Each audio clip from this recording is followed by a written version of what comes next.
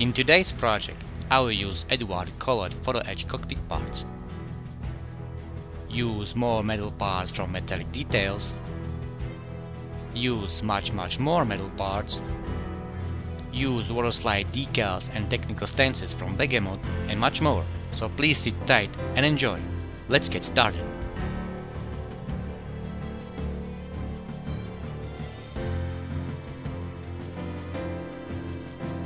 Hello all my YouTube friends, welcome to my channel. This video build will be about the Russian high-speed supersonic interceptor, the MiG-25 MiG-25 Foxbat. I've done a quick review and unboxing for this kit lately, so on a shortcut, let's talk about this kit. This ICM kit is probably the best MiG-25 model available these days.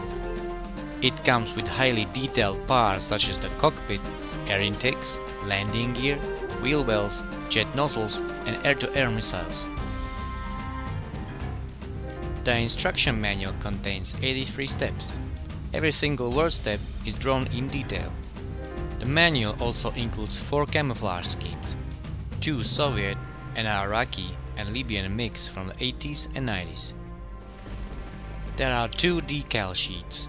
On the first are insignias and identification numbers, and on the second are technical stances. Great! I'm super excited! This will be a pleasure to build. Please don't forget to hit the subscribe button and hit the bell for not missing any new notifications. Okay, let's start with the build. From the start of the build, I will use photo etch metal parts from Eduard and Metallic Detailes. I bought these metal parts on eBay for a decent price. The Eduard instruction manual leads me to destroy some of the nice details, and some of the molds must be reduced. I gently cut them out with a chisel and a sharp hobby knife and smooth out the surface with a P600 sandpaper.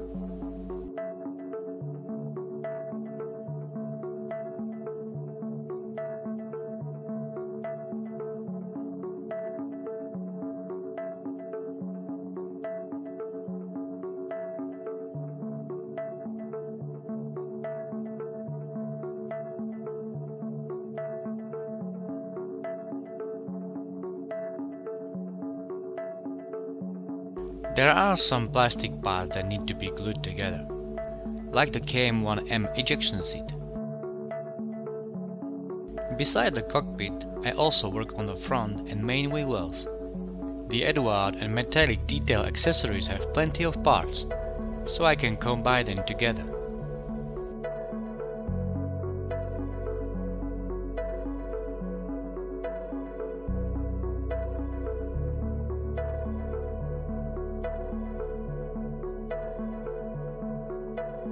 Before I apply the colored cockpit metal parts, I must paint the cockpit and all the small details. I don't have the correct color shade. I had to combine 2 colors by mixing Gunze Sangue of Mr. Color C66 bright green and C34 sky blue in a mixed ratio of 30 to 70%.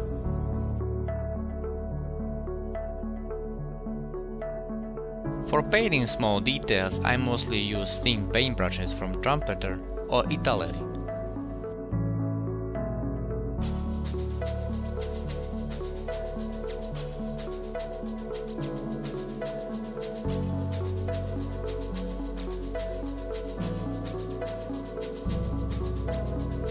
I also paint the abraded floor from the pilot's feet. In the end, it won't be visible, but I do it anyway. After painting the small details, I dry brush all cockpit parts with a metallic paint, add a layer of clear varnish and apply a dark wash.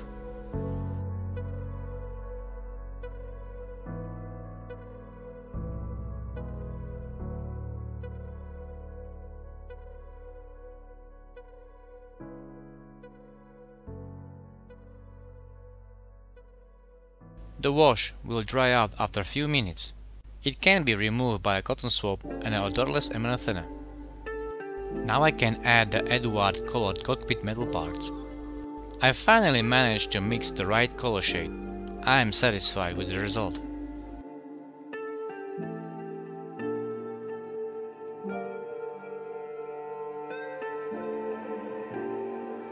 Some of the parts, like these rudder pedals, are very tiny. I'm using a headband with a magnifying glass for a long time now, and when I work with small parts, it's an invaluable tool. I got used to it so much that I can't work without it anymore.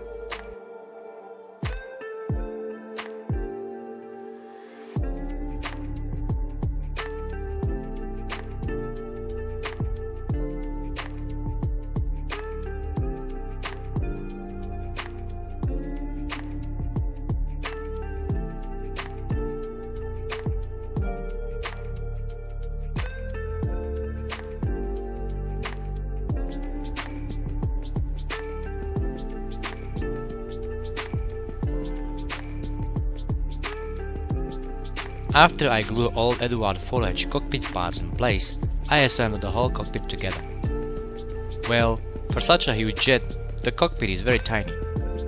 The assembly wasn't without problems. Everything sits very tight together. I had to be very careful not to damage the small details. The front landing gear shaft is a part of the cockpit assembly. It's located directly under the cockpit.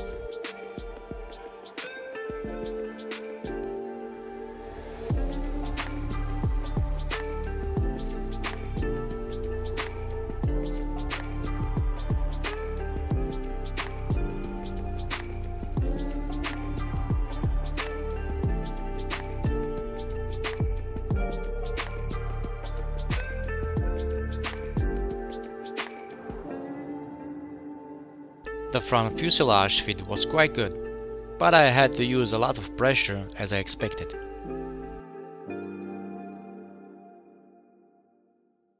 When I'm already working on the front section of the fuselage, I also assemble the radar cone and add some additional weight.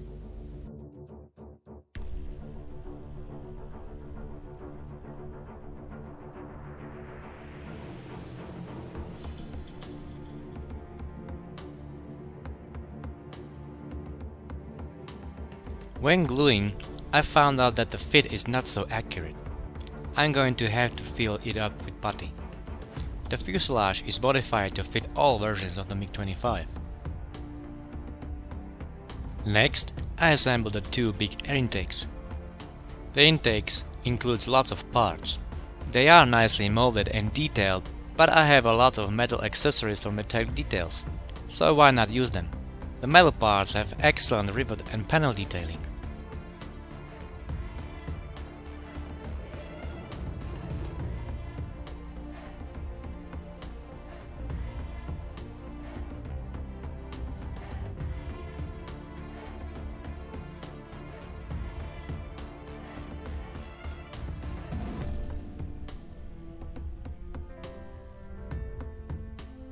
Some metal parts, such as these jet turbine parts, can be found in sheets of both manufacturers. I simply choose one of those that are better molded. Next, I apply a layer of surfacer, paint the air intakes with a steel color, and apply a dark wash.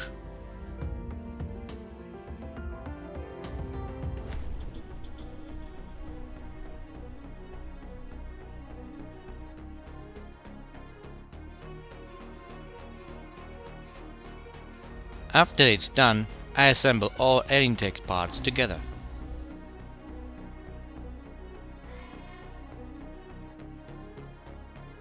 The fit is also very tight. Before I glued the parts into place, I had to repeat the dry fit several times.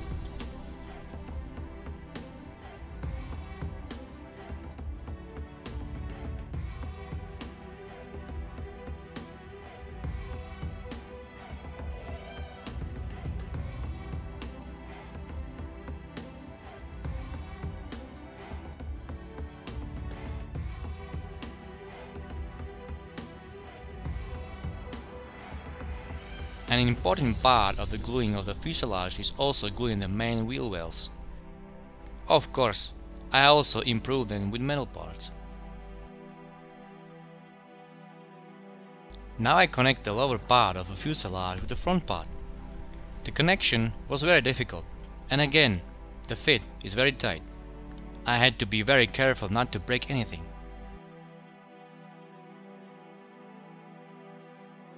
There is a small problem. The molds are not accurate. I will have to grind and shape them. There are also large gaps on the air intakes. I will deal with these problems later. First, I complete the fuselage assembly.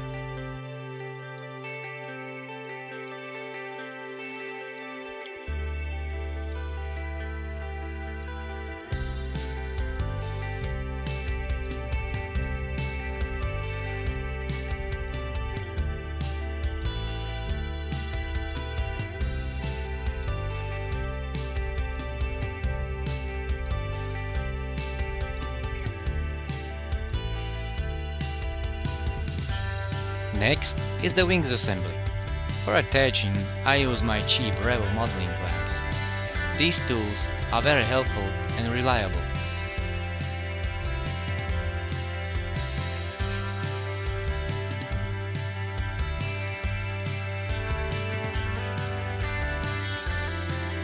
There is no option for folded flaps, but I want them to be folded. It looks much cooler.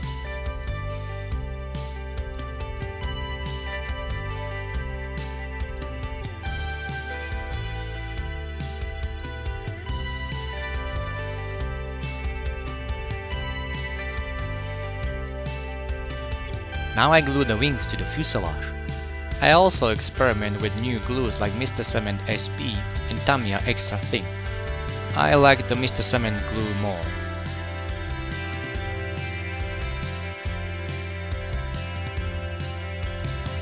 I thought that the wings fit will be better, but there is a big gap showing.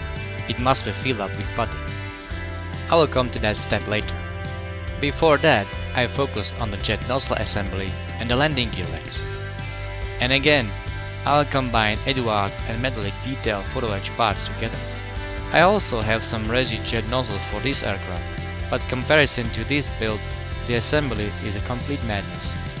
So I will stick to the metal parts.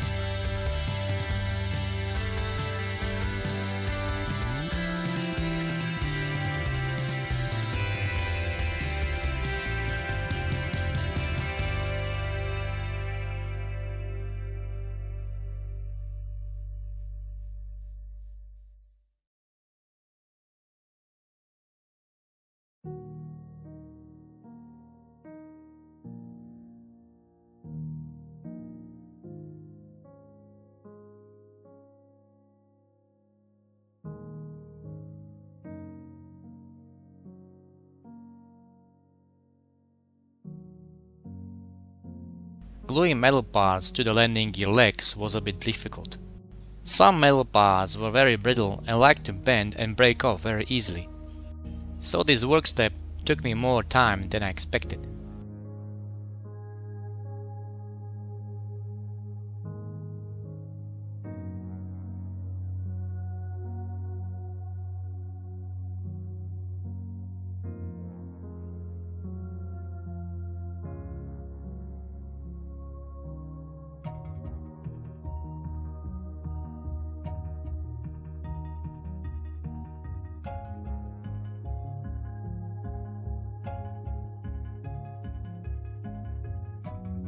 When I'm already working on the landing gear legs, I will add a few metal parts to the landing gear covers.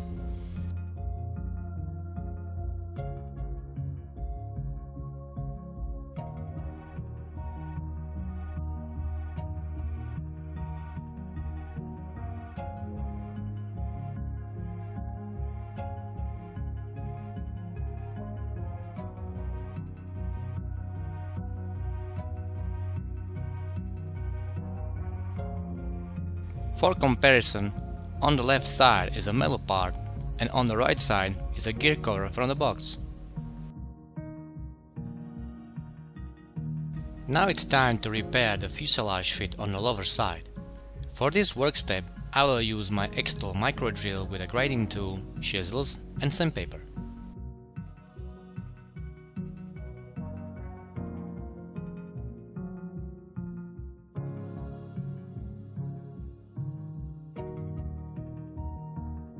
In this work step, I must be very careful. One mistake and I can destroy the whole fit. So I rather progress slowly.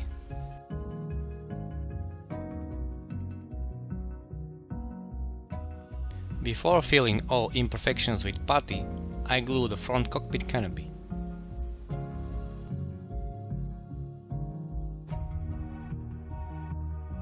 For filling all gaps, I use Mr. White Putty R. I plan to fill everything. Then I will sand down the putty and continue to glue the small metal parts to the fuselage and wings.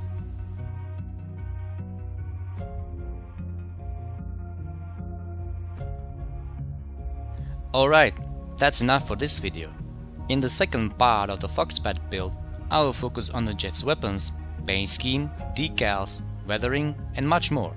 Thank you for watching guys, and see you next time.